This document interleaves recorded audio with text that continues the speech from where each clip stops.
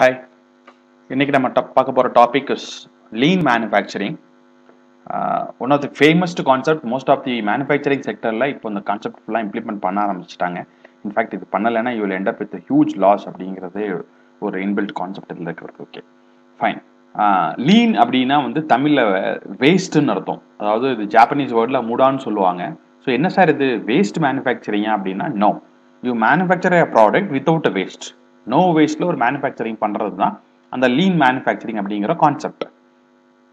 So this is what மிசாக்கி இமி அப்படிங்கிற ஒரு scientist he call that lean அப்படிங்கிற கான்செப்டை முடா அப்படின்னு சொல்லி சொன்னார். முடானா வேஸ்ட்னு அர்த்தம், right? So look at this equation. The first equation is the very oldest one, ரொம்ப வருஷமா ஃபாலோ பண்ணிட்டு இருக்கிற கான்செப்ட். ஒரு கம்பெனி வந்து ஒரு ப்ராடக்ட்டுக்கு பிரைஸ் ஃபிக்ஸ் பண்றா அப்படின்னா that is two components. One is cost component, another one is profit component. எந்த கம்பெனியுமே அந்த காலத்தில் ப்ராஃபிட்டை சாக்ரிஃபைஸ் பண்ணிக்க மாட்டாங்க. So suppose cost of manufacturing pen is let's say 2 rupees அப்படின்னா இவங்களோட ப்ராஃபிட் 3 rupeesன்னு ஃபிக்ஸ் பண்ணி வச்சு மார்க்கெட்டில் செல்லிங் ப்ரைஸ் 5 rupeesன்னு ஃபிக்ஸ் பண்ணுவாங்க. This is the வேர்ல்டஸ்ட் method of fixing அப்போ செல்லிங் ப்ரைஸ். மேனுஃபேக்சரிங் காஸ்ட் 2 ரூபா, அதோட profit company is fixing at 3 rupees, so the selling price is 5 rupees. Now because of the heavy competition and latest advancement technologies, companies எல்லாம் அவங்களோட கான்செப்ட்ஸை மாற்றிக்கிட்டு இருக்கிறாங்க. Because customer is taking the bar end. So அவங்க தான் வந்து price fixer அப்போ இருக்கிறாங்க. They are not a price taker no more. So the equation is revised like this. Second one ரெண்டுமே மேத்தமெட்டிக்கலாக பார்த்தா ஒன்று தான். பட் லாஜிக் பிஹைண்ட் திஸ், இந்த ஃபர்ஸ்ட் ஈக்குவேஷனில் the company is trying to sell the selling price. But the second equation the company is trying to define it profit. So இங்கே எப்படி profit fix பண்ணுறது அப்படின்னா selling price is remains constant. அந்த பெண்ணோட விலை 5 rupees தான். ரொம்ப வருஷமாவே பென் 5 rupeesல தான் இருக்குது. பெண்ணோட பிரைஸ் யாருமே மாத்துறது இல்லை. But still companies profit is getting grow. எப்படி? That is $100 question mark. So அன்னைக்கு வந்து அதே 5 rupees பென் தான் இன்னைக்கு அது 5 rupeesனு விற்கிது. பெரிய டிஃபரன்ஸ் கிடையாது. லாஸ்ட் ஒரு 5 to 10 years வந்து பெண்ணோட rate is normally 5 rupees pen, not much of difference. But still the companies profit is getting increased. எப்படி அப்படின்னா the company is working on the cost aspects. இதை நீங்க கம்மி பண்ணீங்கன்னா போதும், automatically your profit will grow up. தோ தி selling price is 5 rupees is constant. இந்த ஈக்குவேஷன்ல cost of a pen was 2 rupees. இப்போ இந்த ஈக்குவேஷன்ல வரும்போது company is trying to reduce the pen price from 2 rupees to lesser than 2 rupees. Let's say 1.75 rupees. So 0.25 rupee will be the additional profit for the company. இதுதான் lean manufacturing அப்படின்னு சொல்லுவாங்க. So leaning எப்படி sir work ஆகுது அப்படின்னா there is a lot of concept behind this. We'll discuss it one by one. So lean போறதுக்கு முன்னாடி we should understand the concept of cost of quality. So பேரை வச்சுன்னு ரொம்ப ஈஸியாக சொல்லிடலாம். காஸ்ட் ஆஃப் குவாலிட்டி அப்படின்னா குவாலிட்டியாக ப்ரொடியூஸ் பண்ணுறது மெட்டீரியலோட காஸ்டா? No. See, read the sentences, probably little tricky one to understand. The cost of quality is not the price of creating a good quality product. ஒரு நல்ல குவாலிட்டி ப்ராடக்டை ப்ரொடியூஸ் பண்ணுறதுக்காக செலவு பண்ணது is not cost of quality. Please make it a point very clear. நல்ல product produce பண்ணதுக்காக செலவு பண்ணது கிடையாது cost of quality. It is the cost of not creating a good quality product. என்ன சார் ஸ்டூபிடிட்டியா இருக்கு அப்படின்னா, S, you have to understand it bit clear. இப்போ imagine company like Ratan Tata is producing a nano car. Our first இந்த கான்செப்டை coin பண்ணப்ப he wanted to sell this car as a small car, 1 lakh car in fact, right? So அதுதான் அவரோட ஐடியாவா இருந்தது. So 1 lakh car ரொம்ப கம்மியான ரேட்ல ஒரு கார் கிடைக்குதுங்கிறப்போ மிடில் இன்கம் பீப்புள் ஃபுல்லுமே அட்ராக்ட் பண்ணலாங்கிற கான்செப்ட்ல he started this concept. Initially it started well. But மார்க்கெட்டுக்கு அந்த ப்ராடக்ட் கமர்ஷியலைசேஷனுக்கு வரும்போது இந்த product cost was around 1.85 lakhs. So அப்போதைக்கு பார்த்தீங்கன்னா small car செக்மெண்ட்ல 2.5-3 lakhs rupeesல you can get Maruti 800. இந்த காரோட rate around 2 lakhs. So what is much of difference? ஒண்ணுமே கிடையாது. ஸோ பீப்புள் வந்து நானோ காரை வாங்குறதெல்லாம் குறைக்க ஆரம்பிச்சிட்டாங்க. Because they felt that the 1.85 lakhs is not worth for this car.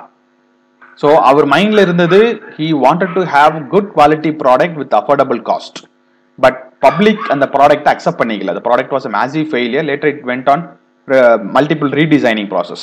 So cost of quality என்ன அப்படின்னா he spent so much of money on R&D and manufacturing the process, but finally the product not went on well in the market. So அவ்வளோ amount invest பண்ணி ஒரு R&D process பண்ணி ஒரு production பிளான்ட்டை ready பண்ணி manufacture பண்ணி மார்க்கெட்ல செல் பண்றதுக்கு எவ்வளவு எக்ஸ்பென்சஸ் சென்ட் பண்ணாரு, அதுதான் cost of quality. Now read the sentence, second sentence. It is the cost of not creating good quality product. அவரால் ஒரு நல்ல குவாலிட்டி ப்ராடக்ட்டை ப்ரொடியூஸ் பண்ண முடியல, அதுக்காக ஸ்பெண்ட் பண்ண அமௌண்ட் தான் called as cost of quality. Hope you understand now, right? ஒரு நல்ல குவாலிட்டி ப்ராடக்ட்டை ப்ரொடியூஸ் பண்ணதுக்கான காஸ்ட் கிடையாது, குவாலிட்டியான ப்ராடக்ட்டை ப்ரொடியூஸ் பண்ண முடியாம போனதுக்கு அவங்க செலவு செஞ்சது தான் cost of quality, right? It has 4 components, அதாவது 4 டைப் ஆஃப் காஸ்ட்னு சொல்லலாம். One is prevention cost. Prevention cost அப்படிங்கிறது வந்து வேற ஒன்றும் இல்லை, இனிஷியலா ஒரு கம்பெனி ஒரு ப்ரொடக்ஷன் ப்ராசஸ் ஸ்டார்ட் பண்றதுக்கு முன்னாடி தே ரிக்வயர் லேபர். ஸோ லேபரை ஹையர் பண்ணுவாங்க, ஹையர் பண்ண லேபரை ட்ரெயின் பண்ணுவாங்க, அவங்களுக்கு குவாலிட்டி ஆஸ்பெக்ட்ஸ் எல்லாம் ட்ரெயின் பண்ணி அவங்கள ஒரு வெல் எக்யூப்டு லேபரா மாற்றி அந்த சைட்ல போய் அவங்கள ஒர்க் பண்ண வைக்கிற வரைக்கும் they spend huge amount on them. அதுதான் ட்ரைனிங் பீரியட்னு சொல்லுவாங்க. ஸோ அந்த ட்ரைனிங் பீரியட்ல அவங்க இன்வெஸ்ட்மெண்ட் பண்ற எல்லாமே வந்து ப்ரிவென்ஷன் காஸ்ட், ரைட்? அதுதான் வந்து ட்ரைனிங் அண்ட் டெவலப்மெண்ட். ஸ்டார்டிங் ஸ்டேஜ்ல ஒரு எம்ப்ளாயை ரெக்ரூட் பண்ணி அவனுக்கு ட்ரைனிங் அண்ட் டெவலப்மெண்ட் கொடுத்து நெசசரி ஸ்கில்ஸ் இம்போஸ் பண்ணி அவனை சைட்ல கொண்டே உட்கார வைக்கிற வரைக்கும் they spend so much of money. That is prevention cost. Appraisal cost அப்படிங்கிறது வேற ஒன்றும் இல்லை, once the company is manufactured a product, the product is ready for inspection, right? Inspection ஓவர்னு சொன்னதுக்கு அப்புறம் தான், குவாலிட்டி செக்கிங் பண்ணதுக்கு அப்புறம் தான் அந்த product will go for testing. Product will go for the dispatch. நீங்க வாங்குற எல்லா ப்ராடக்ட்லயும் பாத்தீங்கன்னா டெஸ்டட், ஓகே அப்படின்னு டிக் மார்க் சிம்பிள்லாம் போட்டிருக்கும். அதெல்லாம் ஆடிட்டிங் பண்ண ஒரு ப்ராடக்ட்டுக்கு கொடுக்குற இண்டிகேஷன்ஸ். ஸோ அப்போ அந்த ஆடிட்டிங்னா ஒரு ஆடிட்டர் உங்களுக்கு தேவை, ஒரு இன்ஸ்பெக்டர் தேவை. Inspector must be a qualified one. He must have charge the higher value. R உங்களுக்குள்ள கம்பெனிலே ஒரு இண்டிபெண்டன்ட் இன்ஸ்பெக்டர் ஆடிட்டர் வச்சிருந்தீங்கன்னா அவங்களுக்காக நீங்க சேலரி கொடுக்க வேண்டியது வரும். That is appraisal cost. Cost of internal failures அப்படிங்கிறது மேபி நம்ம ஆர்என்டி பண்ணும்போது நிறைய ப்ராடக்ட் வேஸ்ட் ஆகும். ஸோ ரீவொர்க் பண்ணி பண்ணி பண்ணி அந்த ப்ராடக்ட் டேமேஜ் ஆகிட்டே இருக்கும், வேற வழி இல்லை. That everything cos is scrap, right? புதுசாக டெஸ்டிங் பண்ணும்போது நிறைய லாஸ் நடக்கும், நிறைய ப்ராடக்ட் வேஸ்ட் ஆகும், ரா மெட்டீரியல்ஸ் பத்தாது, திரும்ப திரும்ப நீங்கள் பர்ச்சேஸ் பண்ணுற மாதிரி இருக்கும். Once the product is getting successful finishing stage வர வரைக்கும் எவ்ரிதிங் கோஸ் அண்டர் ரீசைக்கிளிங் ப்ராசஸ். ஸோ எல்லாமே வந்து ரீஹைட்ரேஷன்ஸ் பண்ணி பண்ணி பண்ணி பண்ணி பார்த்தீங்கன்னா நிறைய வேஸ்டேஜ் வரும். We call that's a scrap. அதுதான் காஸ்ட் ஆஃப் இன்டர்னல் ஃபெயிலியர்ஸ்னு சொல்லுவாங்க, right? Cost of external ஃபெயிலியர்ஸ்ங்கிறது it's out side the company. Once the product is ready for dispatch, மார்க்கெட்ல செல் பண்ணியாச்சு, some customers pot the particular product, but somehow the product was not satisfied to the customers. The customers ஏதாவது ஒரு query raise பண்றான், R customer May shoe you ஏதாவது product வந்து mall function ஆயிடுச்சுங்கிறதுக்காக உன்னை file பண்றாங்க. So you paid some penalty to them. அதெல்லாம் வந்துட்டு cost of external failures. இல்லை உன்னோட ப்ராடக்ட் வாரண்டி கேரண்டி முடிஞ்சு போச்சு, திரும்ப நீங்க கால் பேக் பண்றீங்க, அதை ரெக்டிஃபை பண்ணி கொடுக்குறீங்க, இந்த இஷ்யூ ஷார்ட் அவுட் பண்ணி கொடுக்குறீங்க, எல்லாமே cost of external failures, right? Next one, these are the components of lean manufacturing. To start with standardized production, because lean manufacturing ஒரு systematic approach இருக்கும். ஸோ அந்த அப்ரோச் என்னங்கிறது கொஞ்சம் லிட்டில் பேக் பார்க்கலாம் நம்ம. Second one is Kaizen concept. This is again Japanese concept, just in time concept. இது நம்ம last வீடியோலயே பார்த்துட்டோம். நம்ம design for manufacturing we saw in the second unit. Poke it's a new concept, I will teach you now. Cellular manufacturing is another new concept, I will teach you now. So these are the components of lean manufacturing. இதுல first Kaizen என்னன்னு பார்ப்போம். Kaizen is nothing but continuous process improvement சொல்லுவாங்க.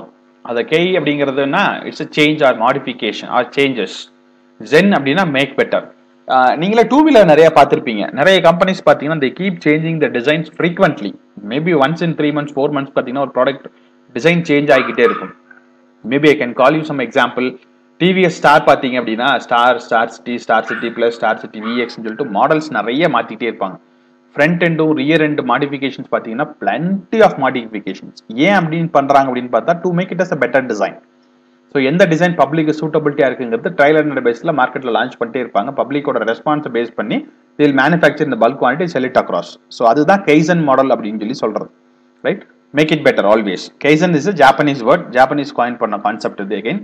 So next one is different types of waste. அதாவது lean மேனுஃபேக்சரிங்ல 9 types of waste suggest பண்ணுவாங்க. அவங்கள பொறுத்த வரைக்கும் அதிகமா ப்ரொடக்ஷன் பண்றது it's also waste. Over production is dumping in inventory which cost you more. So அதுவும் waste தான். டிலே அப்படிங்கிறது வெயிட்டிங் டைம். டெய்லி காலையில கார்பெண்டர் வந்தவொடனே பார்த்தீங்கன்னா அவனோட உளியெல்லாம் வந்து தேய்க்கிறதுக்கு it takes longer time. So அவங்கள பொறுத்த வரைக்கும் this is also A waste. அவனுக்கு தண்டமா சேலரி கொடுத்ததுன்னா உட்கார வச்சுருக்கிறோம், வேஸ்ட். டிரான்ஸ்போர்டேஷன், ஒரு எம்ப்ளாயி தேவையில்லாம இங்க இருந்து அங்க போய் அங்க இருந்து ப்ராடக்ட் எடுத்துட்டு திரும்ப இங்க வந்து பண்றதெல்லாம் it is a transportation waste. அவர் நடக்காம இருக்கிறதுக்கு தான் நமக்கு பெட்டர் சேலரி அவருக்கு நம்ம கொடுக்க வேண்டியது இருக்கும். உங்களோட useless process is another waste. தேவையில்லாம நீங்க ஸ்டாக் பண்ணி வைக்கிற இன்வென்ட்ரி இஸ் அ வேஸ்ட். உங்களோட motions, body மூவ்மெண்டோட motions is waste. Defective products manufacturing பண்றீங்களா, another waste for you. untapped resources. ஒரு எம்ப்ளாயோட ஹையஸ்ட் பொட்டன்ஷியல் யூஸ் பண்ணலன்னா that is an untapped resources. அது waste உங்களுக்கு. Misused of resources. ஒரு employee ப்ராப்பரா எங்க use பண்ணுமோ அங்க யூஸ் பண்ணாம வேற இடத்துல யூஸ் பண்றீங்க. Right person for right job அப்படிங்கிற கான்செப்ட் இல்லாம மிஸ்யூஸ் ரிசோர்ஸ் பண்றீங்க. That is also another type of waste. Right? Over production, waiting time, transportation, useless process, inventories, unnecessary movements, defective products, untapped resources and misuse of resources. இதெல்லாமே வேஸ்ட்ங்கிறது lean manufacturing ஓட concept. Right?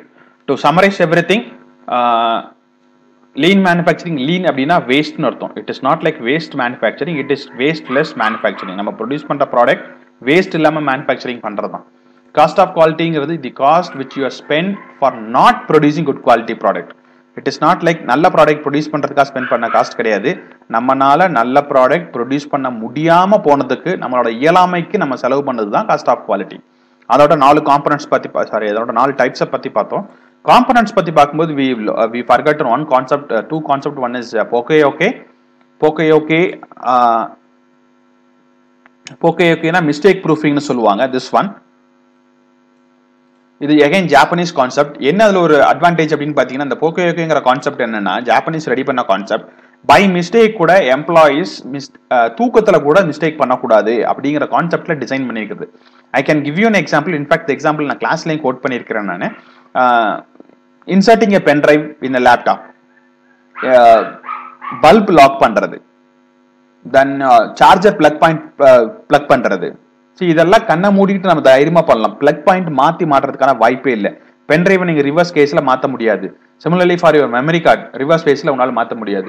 பல்ப்ல பாத்தீங்கன்னா pushing type bulb இருக்குது, screw type bulb இருக்குது. நம்மளால மாத்தி அதை மாற்ற முடியாது. இதெல்லாம் mistake ப்ரூஃபிங்கோட examples. Similarly for drainage lid, நான் கிளாஸ்லேயே சொல்லியிருக்கிறேன். ஸ்கொயர் டைப் லிட் ஏன் யூஸ் பண்றதுல, ஏன் சர்க்குலர் டைப் லிட் யூஸ் பண்றாங்க. Again Poka-yoke concept. நம்ம தெரிஞ்சும் நம்மளோட இன்டென்ஷனா கூட நம்மளால மிஸ்டேக் பண்ண முடியாது. That is the concept of design. அப்படி ஒரு டிசைனை ரெடி பண்றது தான் lean மேனுஃபேக்சரிங்கோட one of the concept. So cellular manufacturing அப்படின்னா என்ன அப்படின்னா, maybe I can show you a video. அதை பார்த்தா உங்களுக்கே புரியும். So look at this video. This is a lady is manufacturing a drill check.